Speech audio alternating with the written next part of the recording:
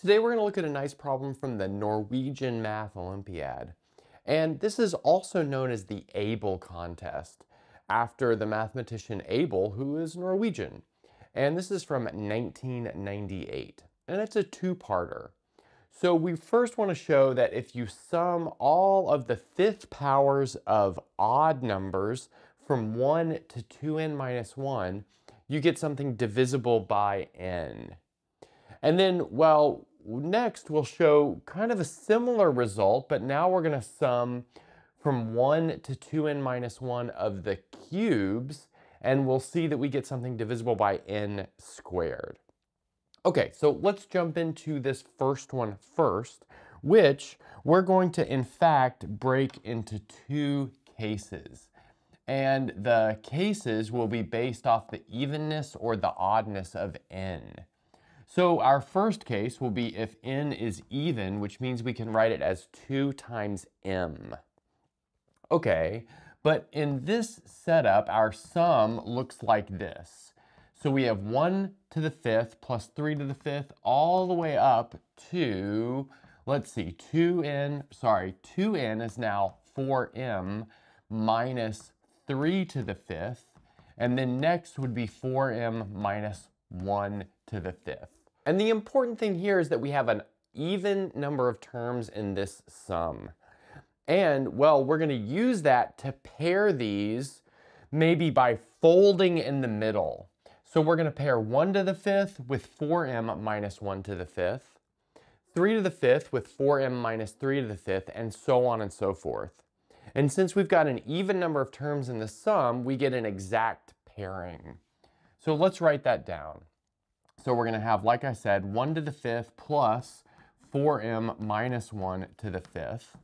And then next will be 3 to the fifth plus 4m minus 3 to the fifth, all the way up to, you can work out that the middle term will be 2m minus 1 to the fifth plus 2m plus 1 to the fifth. But now let's put these all together into one type of thing using summation notation. So that's going to be the sum as k goes from 1 to 2m minus 1, but here we're just summing over odd numbers k, of k to the fifth, and then instead of writing a plus here, I'm actually going to factor out a minus sign, so it's going to be minus k minus 4m to the fifth. But why are we doing that factorization of the minus sign out? It's to use like a nice sum formula, or factorization formula, I should say, which goes like this. If we have a to the fifth minus b to the fifth, that's going to factor as a minus b times a to the fourth plus a cubed times b plus a squared times b squared plus a times b cubed plus b to the fourth. But I guess importantly is that that's simply some number times a minus b, where that number is just this stuff right here. But in fact, we won't need that green underlined stuff, which turns into this box right here. But let's apply that to this object right here, this k to the fifth minus k minus 4m to the fifth. And observe that we get k minus 4m, so that's simply going to give us 4m times, well, something. Okay, well, let's see what we have here. So now we're going to have the sum over k going from 1 to 2m minus 1, where k is odd, of, well, 4m, which I can factor that out, times some number, which that number will definitely depend on k, but that's totally okay because we factored a 4m out. But let's observe that 4m is exactly 2 times n based off of our setup up here. So this ends up being n times some number, where that number is just, well, this number 2 along with whatever this sum here is.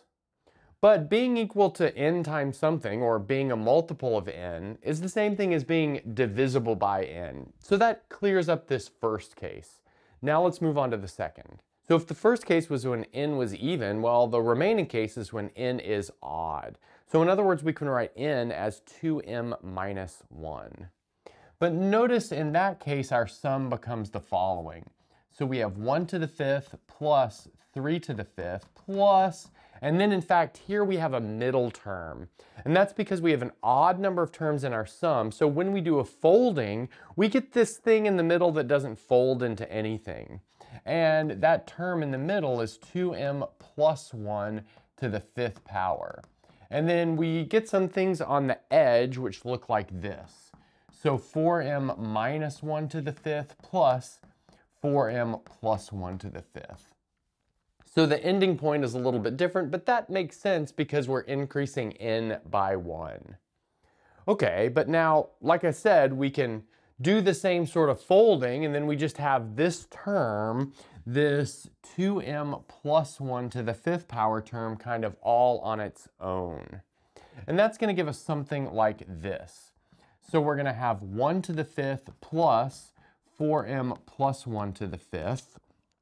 That's because here the 1 will fold into this 4m plus 1.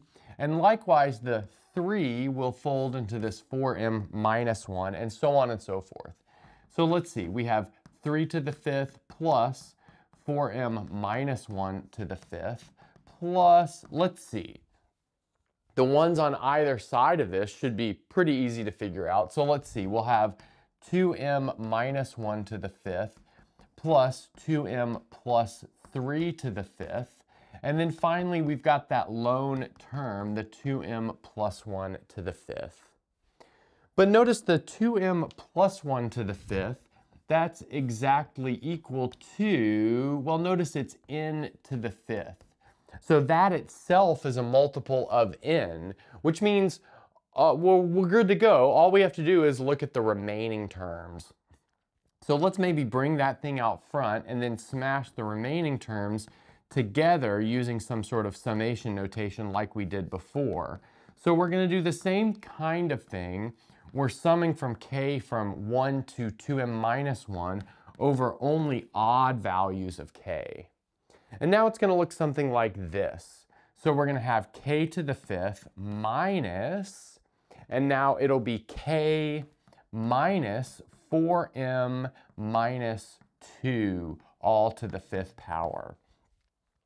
So observe, what I'm doing here is, well, I'm factoring out a minus sign, this minus sign right here, and then, well, notice that 4m plus 2 minus 1 is 4m plus 1, so that's this first term right here, and then so on and so forth.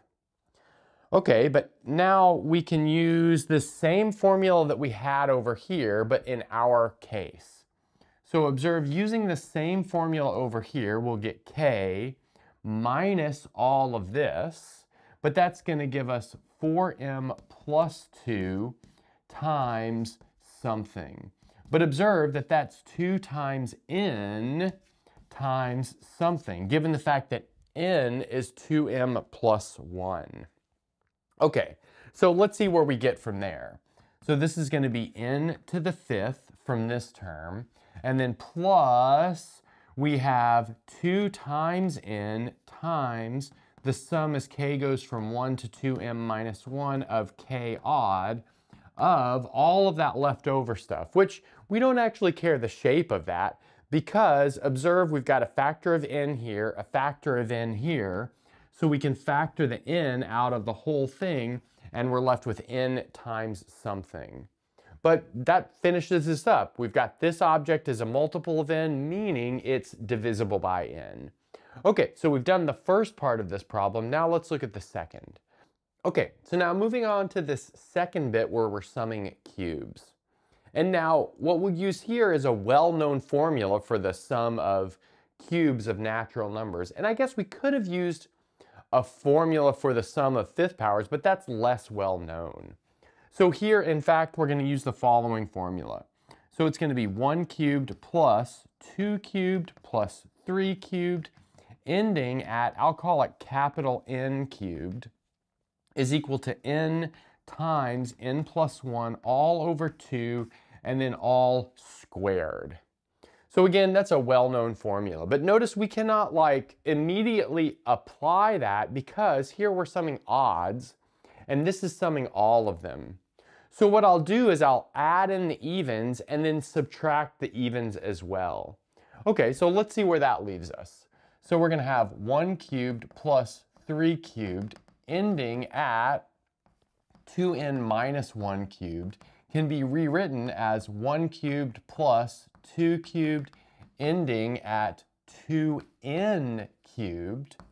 And then we have to subtract 2 cubed plus 4 cubed plus ending at 2n cubed. So I guess we could have stopped at 2n minus 2 cubed, but you know, that's sort of just as simple as this. There's no reason to do one or the other really. Okay, so now we can apply our formula down here to this first bit and then do a little bit of simplification on this second bit and apply it here as well. Maybe let's do that simplification. Observe that there's a factor of 2 cubed, in other words 8, attached to all of these. So we can factor the 8 out of the whole thing and we're left with 1 cubed plus 2 cubed ending at n cubed. So let's do that kind of in the margin, if you will. Okay, so now let's see what we have. So this is going to be equal to 2 times n times 2 times n plus 1 all over 2 and then all squared by our formula over here where capital N is 2 times n. And then that'll be minus 8 times n plus 1 all over 2 and then all squared. Again, by our formula here, where just capital N is lowercase n. But now let's observe that we get some nice simplification. This n, or this 2, will cancel this 2, I should say. And then let's see, this 2 will cancel this 8 down to a 2. And that's because that 2 inside the parentheses is really 4 because it's being squared. But now notice we've got an n squared term here, an n squared term here, so we can factor that out. We'll have n squared, and then left over inside we'll have 2n plus 1 squared, and then minus 2 times n plus 1 squared. And then, well, kind of obviously at this point, we are a multiple of n squared, but let's maybe do a bit of simplification just kind of for fun. So let's see, that's going to leave us with n squared. And then here we have 4n squared plus 4n plus 1. And then here we have 2n squared plus 4n plus 2. So I believe in the end, that'll leave us with 2n squared and then minus 1. But I guess when all is said and done, all we really needed was that this was a multiple of n squared. In other words, this object right here is divisible by n squared. And that's a good place to stop.